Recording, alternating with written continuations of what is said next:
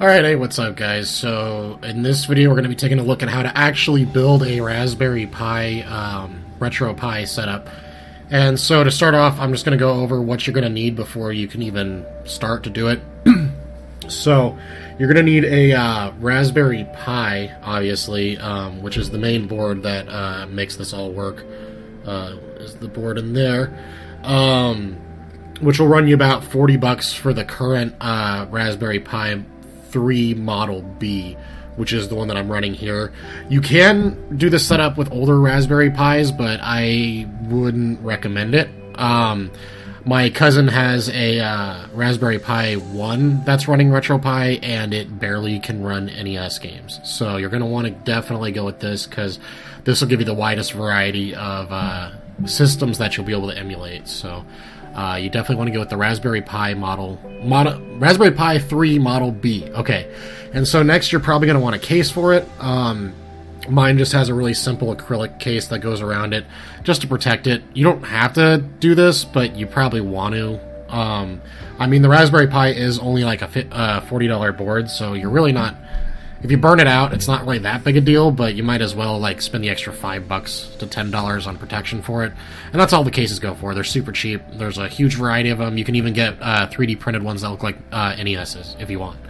So, next up, you're going to need a micro SD card, which is not the ones that usually go in cameras, but the really tiny ones that usually you see in like cell phones. This one is actually sitting inside the Raspberry Pi right there, as you can see. And then you're going to need a way to actually write to that card. A lot of laptops will have SD card readers. Usually when you buy a micro SD card, it comes with an adapter, so you can use it with just a standard SD slot. A lot of times desktops don't have them, but if you have a digital camera, you should be able to just plug it into that and then plug it into your USB port and access it that way. It's kind of a weird workaround. And then also they make just USB sticks that are adapters for it, for micro SD cards. I used to have one somewhere. I don't know where it is anymore, but they exist. So if you don't have an SD card reader, those are just some ideas on how you can get it to work and actually access the SD card. And then next you're going to use a USB thumb drive that is the same size as your micro SD card or bigger. And this is used to actually transfer the games onto the Retropie once you have the operating system installed on there.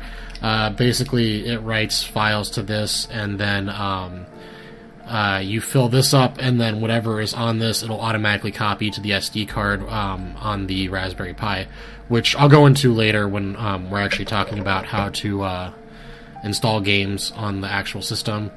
Next up, you're going to need a HDMI cable, so you can actually hook it up to your TV. Obviously, you're going to need a TV or computer monitor or something that can take HDMI signal.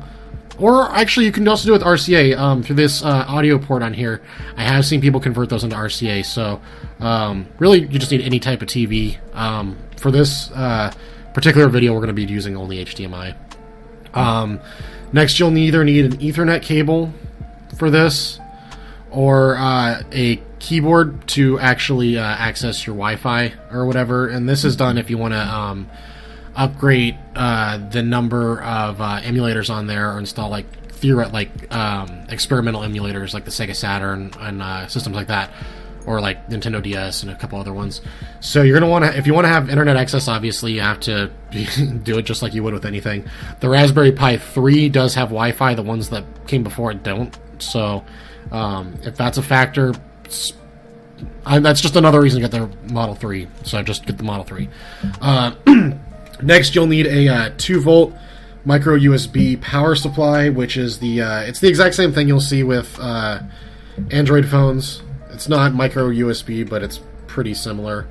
And then next, you'll probably want a keyboard and mouse to use with it at some point.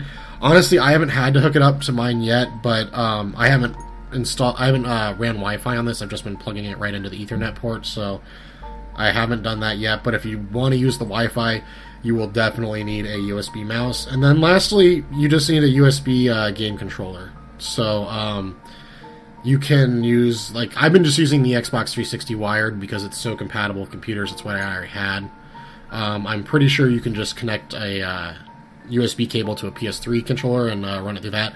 Also, once this thing's set up, it does have built-in Bluetooth, so you can pair Bluetooth controllers to it. You just need to get it initially set up, and then you can pair those. So that's handy to know, and that's all you really need to do it. I imagine a lot of you probably already have most of those things that I mentioned.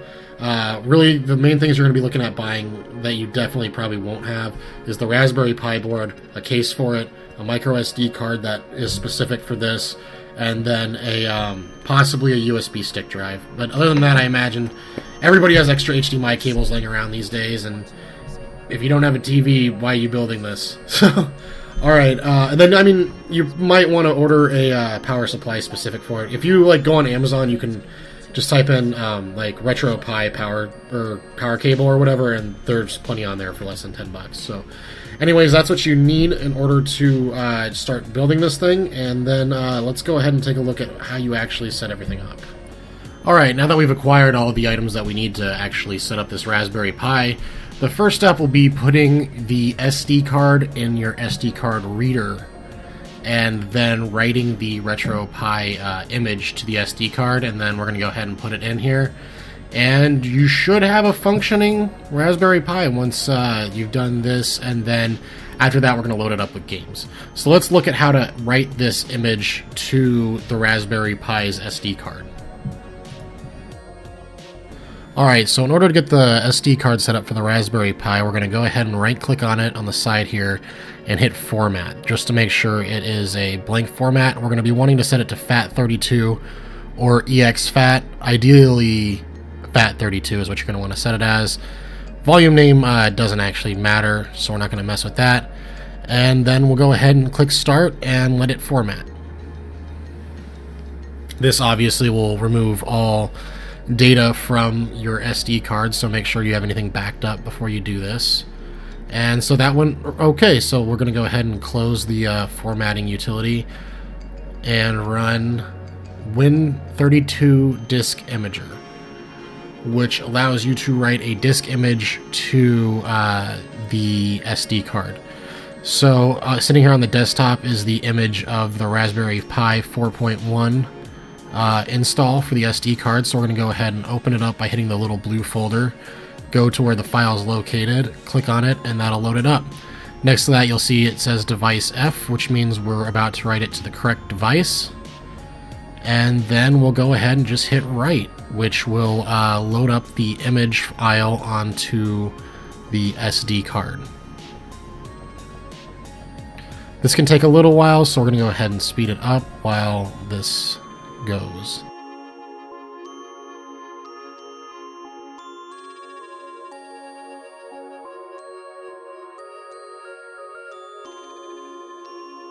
So there's nothing wrong with having friends with benefits. Alright, and the write was successful, which means that the SD card is now ready to be put inside the Raspberry Pi and should boot Raspberry Pi as you put it in.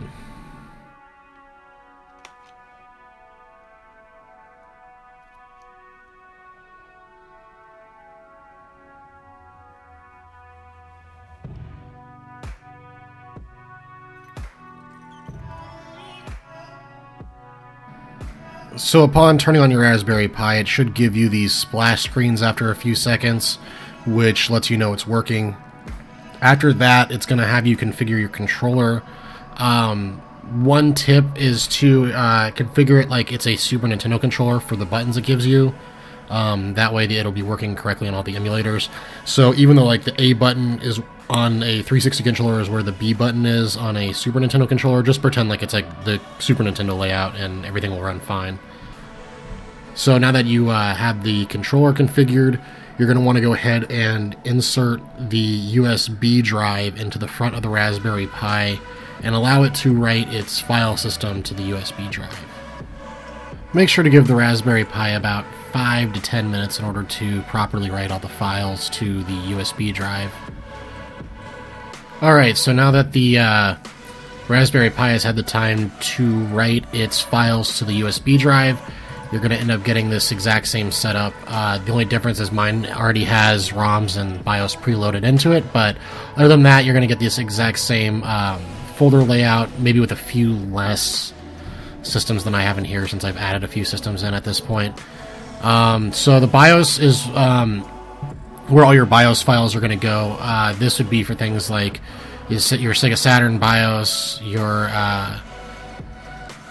PlayStation 1 BIOS, your Famicom disk system, and all those kind of things, Saturn.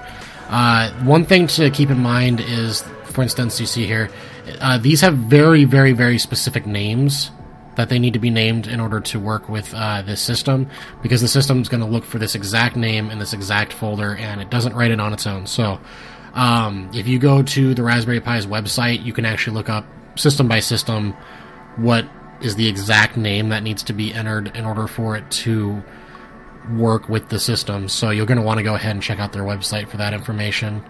I can show you, this one's definitely the PlayStation 1, and this should be the Famicom disk system one. Still having issues getting that one to work. And then so what you're going to do in this ROMs folder is you'll put, obviously, the ROMs for whatever system you want to play in here. And I'm not going to tell you how to get ROMs, because you know how to do it. You got Google, so figure it out. And then all you have to do is just drag and drop your ROM files into the proper folders, and it'll load it up on your Raspberry Pi. Pretty easy. I still, like I said in my first video regarding the Raspberry Pi, I still don't have all my systems working yet. I haven't figured out MAME quite yet. I haven't gotten Neo Geo working yet. And then, you know, some systems just run abysmally. For instance, Saturn and the Nintendo DS, you might as well not even install because they don't really work. But if you go online, you can definitely find ROM sets for all these, so you can have all the games that you could ever possibly want to play.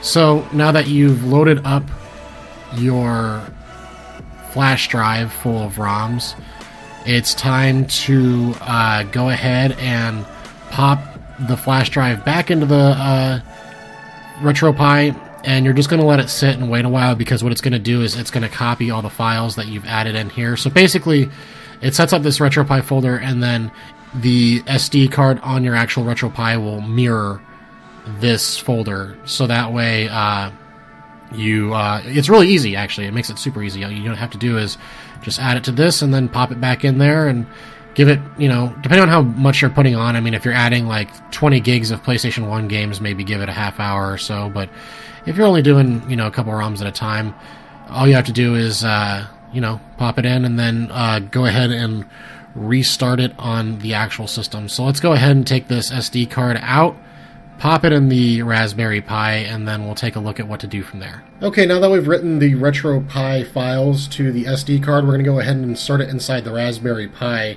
and boot it up. Okay, now that we've added the files to the USB drive, we probably won't see any of the games appear. These games are already here just because I've already added them on in the past. But what we're going to need to do is hit start, go to quit, go to restart emulation station, and hit yes. And what this does is it allows the system to refresh and see the ROMs that you've added to it. I would say probably wait, depending on how many ROMs you put on the system, maybe 5 to 10 minutes just to allow it all to transfer. It does transfer pretty quickly on mine, but if you're adding like tons of PlayStation 1 games or something like that, you're going to want to get that extra amount of time just to transfer like 20 gigs or more if you're doing that all at once. So now that we've restarted, every game that you put on your USB drive should be here, ready to go, and ready to play. So that's pretty much it for adding ROMs now to the system. Alright, so at this point your Retropie should pretty much be up and running completely well, and you should be good to go. If anyone's interested in me making some videos in the future on how to install the more experimental systems onto the Retropie, please let me know in the comments, and I can totally do that. It's not hard at all. It's just a few menus away and a little bit of internet access. So, anyways, thanks for watching this tutorial. If it helped you, let me know. Hopefully that made it pretty easy, and you know the logistics of setting up your own Raspberry Pi. So, you know what? We'll catch you next time, and thanks for watching.